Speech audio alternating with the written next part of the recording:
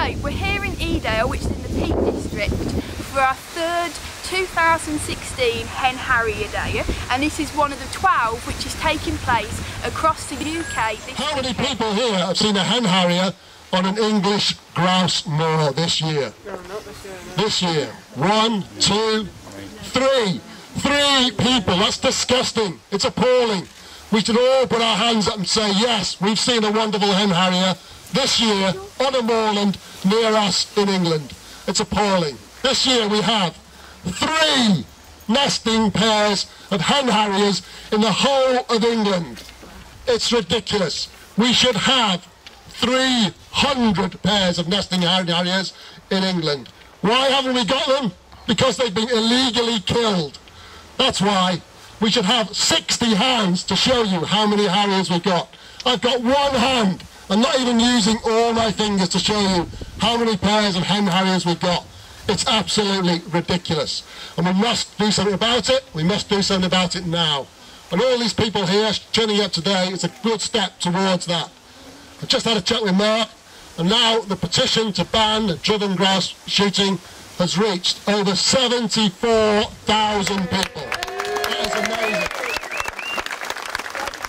That's important. And also, young people, why should they care? Why should they be bothered about what's happening in the uplands and what's going on? I'll start with the...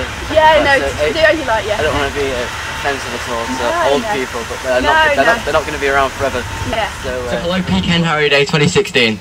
Woo! Yay! Today, and all this weekend, up and down the country, there is a murmuration of people. A murmuration of great, amazing people.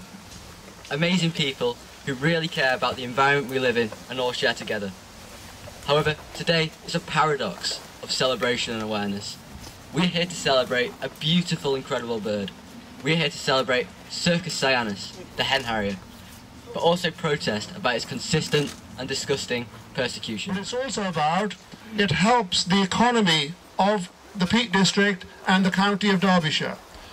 Millions of people come to visit, to view nature in all its diversity. And within that, the Hen Harrier has got an important part to play.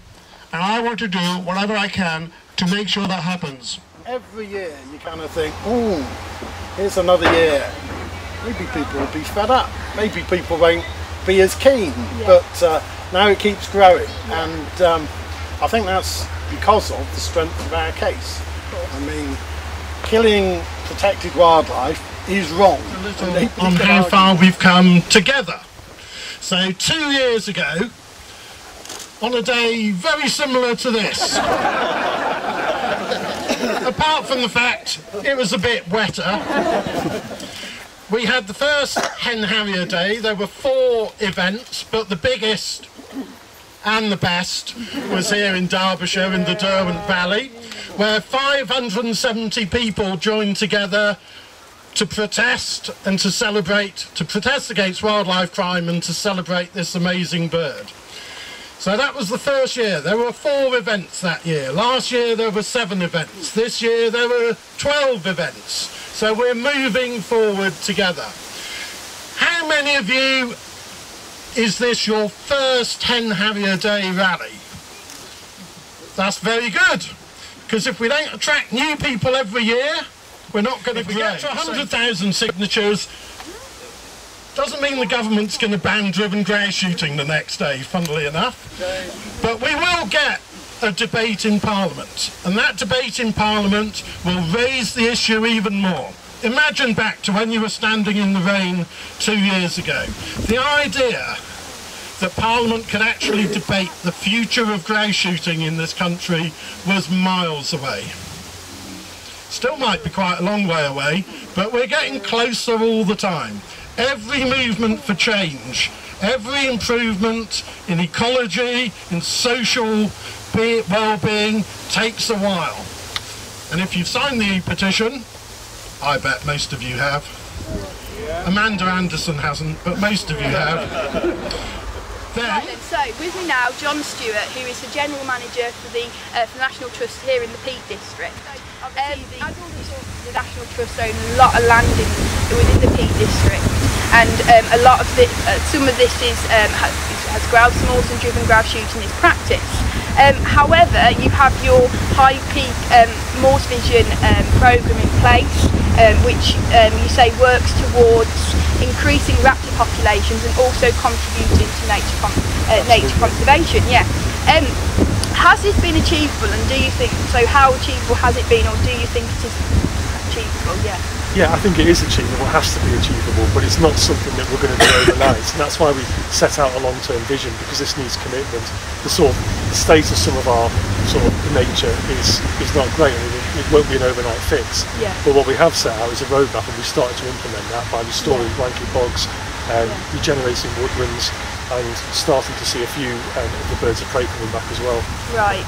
Do you think it was supposed an armed man sitting in the grouse moor, and it was photographed, videoed by a distant bird watcher with a hen harrier decoy? Yeah, I've seen the footage. Yes. Yeah. Could you?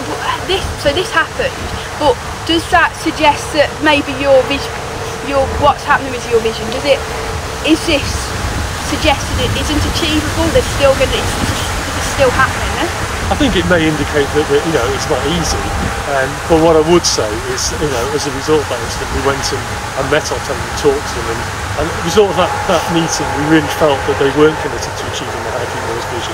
Yeah. So what we've decided to do is terminate that tenancy early. Yeah. So it's a sad thing in a way, but I think what it demonstrates is that we are committed to achieving the vision, and we will. A young man called John Stewart. Is John here today? Yes, he's making his way through the crowd, and John is the National Trust General Manager for the Peak District, so he's got a huge job and a very tough job as well. And as you know, I'm sure it's already been mentioned today about the plastic Hen Harrier incident.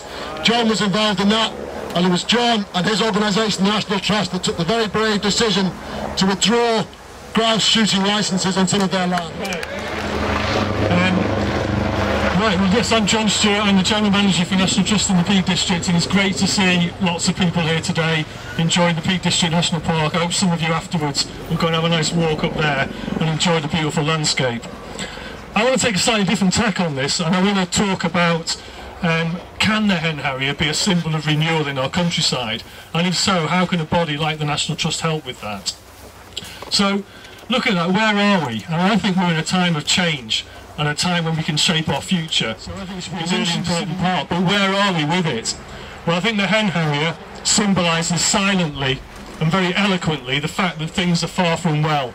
Despite great efforts over the last few decades and some great achievements, I think of birds of prey, and I think about the Hen Harrier here, and I think things are wrong. In the National Park over the last 10 years, we've seen declines in birds of prey in a national park.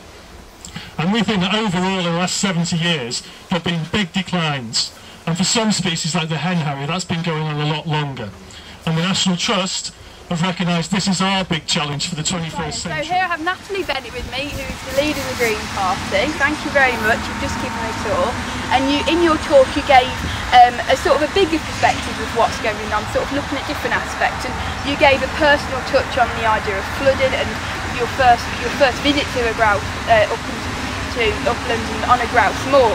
Could you just give us a bit of an overview of sort of that example and the ideas that you mentioned? Yeah, well what I found was I first really learned about the issues around Hen Harriers, driven grouse shooting, and broader about the management of moors when I went to Hebden Bridge, and that was last January, just after the flooding. And what I found was people there were telling me that they know that Hebden Bridge floods. Probably no matter what you did, you would get some flooding in Hebden Bridge. But the level of the flooding was just unprecedented and totally unexpected. And I visited someone who had actually, was a shop. He put in a floodgate, and the flood came 6 inches over the top of that floodgate, totally ruined the entire contents of their shop. And people felt like it was the management of the land above Hebden Bridge, driven grouse shooting moors, that was the problem. Yeah. And then they took with Natalie Bennett from the Green Party, so a nice warm welcome for Natalie. It's come all the way up from London today.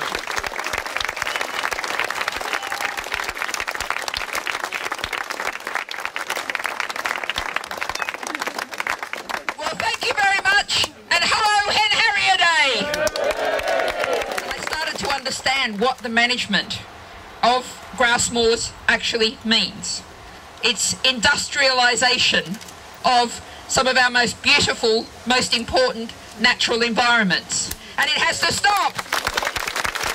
We all know it has been illegal to kill raptors, to kill hen harriers for decades.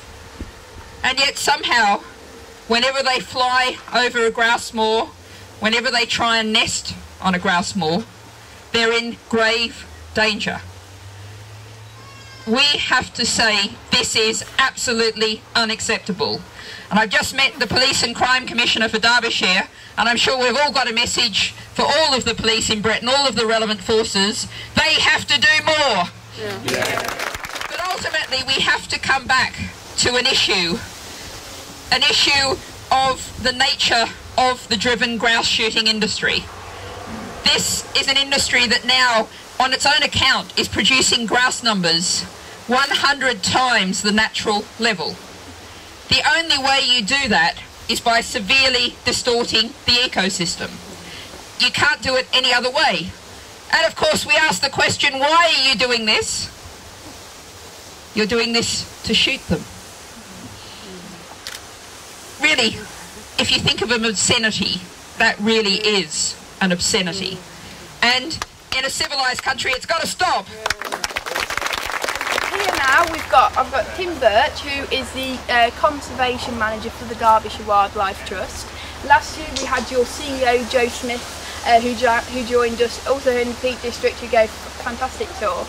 And I think it's so important that you're involved. We've got this coalition, and it's just, as I said, it's just really important. But why do you think this is? Why is it well, you are? I mean, we're a wildlife trust, so we're about defending, protecting and restoring wildlife. So it's only natural that we would be very vocal about protecting and defending and bringing hen harriers back to our wonderful country. It's important we do not paint everybody with the same brush. As a wildlife trust, we're working very hard with many different organisations and many landowners, including many farmers. We're running a fantastic project in Edale with farmers in Edale. A chap called Andrew Critchlow, I think, is here. Are you here, Andrew? Yep. A wonderful project with farmers to help vaccinate badgers. We don't agree with everything with farmers about badger culling, but we're working with them on vaccination. And I think let me just paint to you a bit of a vision about the uplands that I think we want. I think we want, if we're here in 20 or 30 years' time, what do I think should be here and what should we be working towards? I'm going to run you through a list of what I think is possible, and at the end of it, I want anybody to here to tell me that's not a good idea. Okay, we're here in 20 or 30 years' time. The hen harriers are back, they're sky dancing over our moors. Is that a good idea? Yeah. We're here in 20 years' time, and peregrines are back in all their ancestral eyries all over the moorlands where they're not at the minute. Is that a good idea? Yeah. Red kites are back in the uplands. Why are they not here? They should be soaring all over the uplands. A friend of mine who recently moved up to Derbyshire, who I've got to know very well, I've got a lot of respect for, the first thing he told me was, Tim, where are all the birds of prey? I think it's a very, very important. Expanding woodlands from the cliffs. They're moving out up into the moorland. We have lots more wildlife for birds like hen harriers to feed on. Is that a good idea? One thing I'm really excited about is pine martins. We should have pine martins back in this wonderful landscape. I've been speaking to the Vincent Wildlife Trust and they say, Tim, we agree they should be, but we can't have them back at the minute because of the levels of persecution. Do we want pine martins back? Amazing. And most importantly of all, I think we should be aiming to bring a pair of golden eagles back into our uplands. Is that a good idea? Let's start that journey. Please join us in the Derbyshire Wildlife Trust to help achieve that. Together, I think we can achieve it, and we will be here in 20 or 30 years' time, and our uplands, what majestic uplands they are. These are some of the most iconic landscapes in the whole of the UK. We want them full of wildlife. Let's get on and do it. Thank you. Now, thanks very much to all the speakers today for coming along and inspiring us with their amazing experiences and talks. And most of all, of course, thank you to all you guys for coming down and helping us celebrate the Hen Harrier today.